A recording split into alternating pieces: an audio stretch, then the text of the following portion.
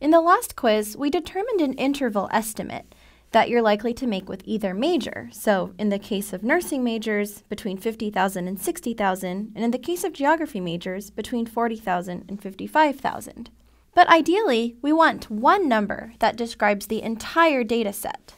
This allows us to quickly summarize all of our data. Here's an analogy. Let's say you're describing someone to a friend. There are a few words you could use to describe that someone, like tall, dark, and handsome. Sometimes 3 words will be accurate descriptions. But let's say you can only choose one, because you want to quickly describe this person. Which word would you choose? The same with data. And just like there are multiple words that could describe a single person, there may be multiple numbers used to describe the whole data set.